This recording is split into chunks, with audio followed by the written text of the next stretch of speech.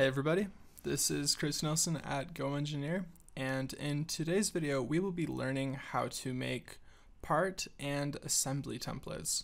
We are currently in the main home screen of SOLIDWORKS and have not yet opened any files, but if we go up here and click the new document button, then we will want to choose to make a new part. We are currently in the advanced screen, and clicking that button right there lets us turn into the novice screen, where we just have three simple options to start. But going back to the advanced screen, when we save templates, they'll be accessible in the screen right here. You'll also see we have the MBD tab and the tutorial tab. These tabs can also save different templates, but today we're just focusing on the templates tab. So double click part,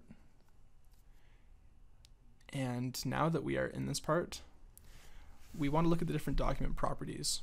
So we are currently using the MMGS measurement system, the format, and I just personally use that for most of my projects. By clicking on the box in the bottom right corner, we will be able to choose which measurement system we would like to use. Also, if we click the gear right here, it opens up different settings, system options, but in document properties right here, we can choose the drafting standard, or we can change the units in a little more advanced way, and we can add things like dual dimensions, other options, and we can configure any of these properties that we would like. So let's make a few changes. Let's change ANSI to ISO, and instead of using MGS, let's use IPS. So once we are happy with these changes, click OK, and your settings will be applied to the program. So now the program is an IPS, and we are using the ISO drafting standard. Sometimes this feels kind of tedious though. If you have to make a lot of new parts and you're sick of going into the options every single time and changing the files, well, if we click on the file button right here and go to save as, we are able to choose the part template option. SOLIDWORKS will automatically open the part template folder, as you can see. So let's call this file part IPS. Now save that file, and if we close this part and open a new part, you will see that we have the part file but also a part IPS file. So opening the main part file, you will see we are in MMGS, and if we exit the file and open a new one,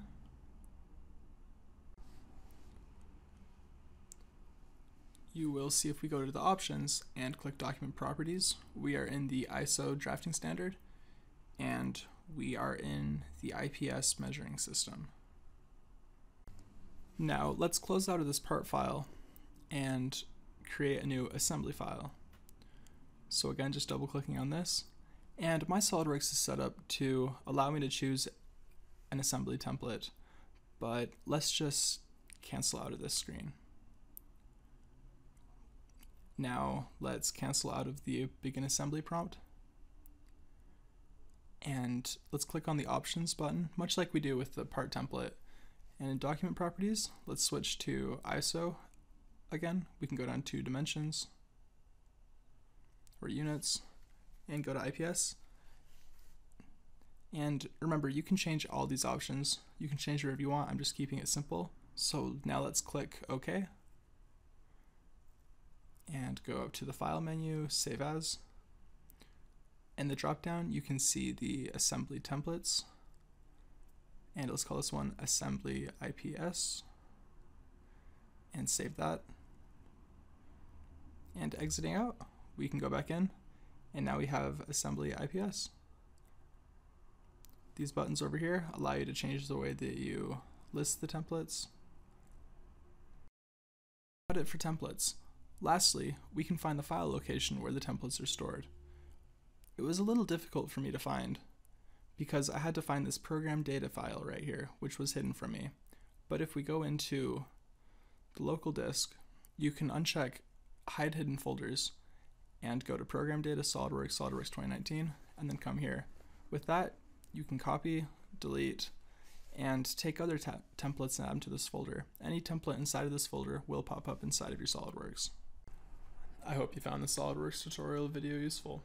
If you would like to continue improving your skills in SOLIDWORKS, enroll in one of our online training courses at GoEngineer.